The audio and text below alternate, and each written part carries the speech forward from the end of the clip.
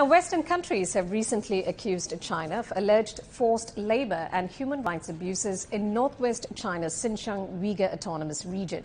Local workers from the region's textile and cotton industries have refuted those allegations. Chow Yun-fei reports. For those who live in the vast Xinjiang countryside, a factory job with higher wages can be life-changing. Hanzada Kuwarban was born to a family of farmers in Kashgar. She says her new job at a textile company provided health insurance, taught her new skills such as sewing, and helped support the family. This job has changed my fate as an ordinary girl who came from the rural area. The experience has increased my knowledge and my income. It has enriched my life and helped me find the meaning of it. A major industry in Xinjiang in textile manufacturing whose raw material comes from cotton. This northwestern region of China produces more than 20% of the world's cotton.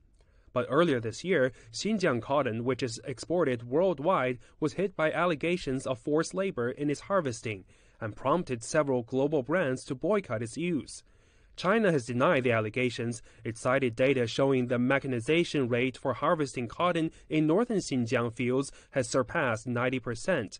In the southern fields, it's 70%. The cotton industry has helped many, like Mahmoud Tursun, to shake off poverty. I'm a farmer in Xinjiang. I want to tell the American enterprises and other related Western companies that we have the control of our own land in Xinjiang. The cotton production is mechanized and doesn't need much labor. Please don't deliberately smear Xinjiang.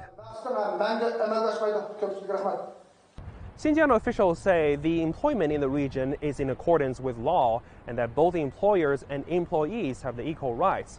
They say labor forces are fully respected and the workers have the absolute freedom to choose their working location. The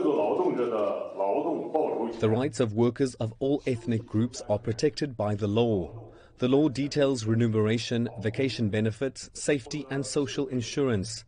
Meanwhile, the workers' rights and interests in religion, culture and language are also respected in Xinjiang, and there is no coercion at all. Latest official figures show Xinjiang has seen GDP growth of over 3% in 2020 compared to a year ago. This steady development, Xinjiang officials say, is prompting more residents to proactively pursue their dreams, thanks to the stability of the region. Zhao Yunfei, CGTN, Beijing.